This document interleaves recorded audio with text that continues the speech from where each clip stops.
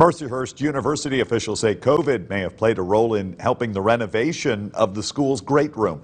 That room is the focus of a grand reopening on the YourErie campus today. Student government decided on the $120,000 renovation using savings that came about due to events canceled by COVID.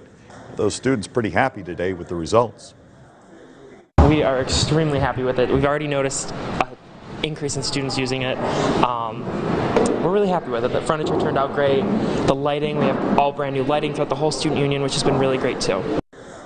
The room had been damaged by floodwaters before the decision was made to formally renovate. Coming up.